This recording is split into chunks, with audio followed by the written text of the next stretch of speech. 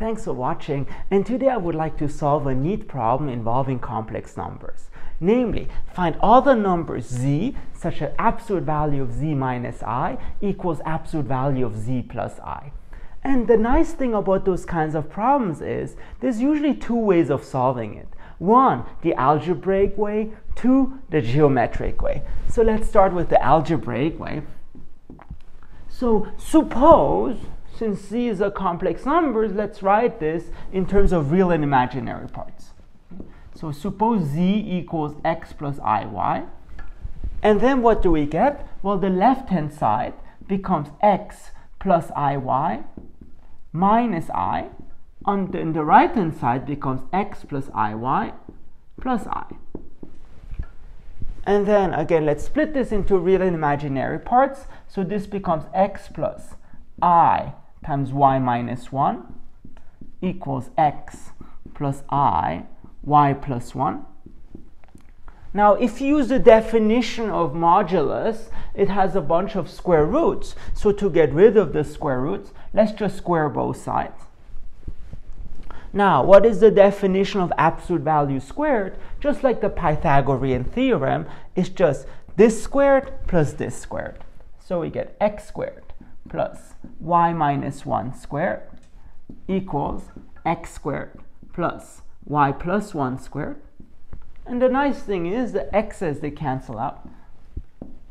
And then what do we get? This squared equals this squared, which gives us two possibilities. Either y minus 1 equals y plus 1. But the problem is if you cancel this out, then you get minus 1 equals 1, which is incorrect. I know, laughs in z too, but here, let's keep it complex. So this doesn't work. Or the other possibility is that y minus 1 is minus y plus 1. And then what do we get? We get y minus 1 equals minus y minus 1. This cancels out. So y equals minus y, so y equals 0. So what can we conclude? If z solves this equation, then z must be of the form x plus I 0 and x.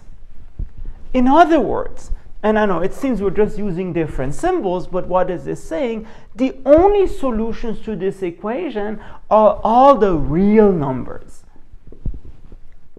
So in other words, there are no complex numbers with non-zero imaginary part that solve this. And in fact, you can check that this in fact works. Because, well, what if z is real? Then what does this become? Then on the one hand, x minus I, that becomes square root of x squared plus minus 1 squared, and becomes square root of x squared plus 1. On the other hand, absolute value of x plus I, that becomes square root of x squared plus 1 squared, and that's square root of x squared plus 1 squared, or x squared plus 1. And indeed, both of those things are the same.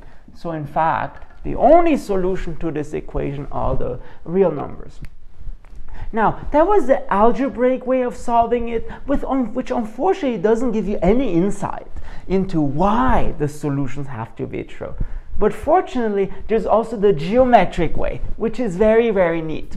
Because again, let's look at the equation. Absolute value of z minus I equals absolute value of z plus I, but in the complex plane. Then, well, I is here, and minus I is here. And notice what this is saying. Well, another way of writing this is simply z minus I equals z minus I. So you're really asking yourselves, which points have the property that they're the same distance away from I and the minus I? So you're really asking yourselves, which points in the complex plane have the property that they're the same distance away from I as they are from minus I? And well, if you remember some high school geometry, consider the segment connecting I and minus I, well, the set of points which are the same distance away from those two, that's what's called the perpendicular bisector, or in French, médiatrice. No, I like that word as well.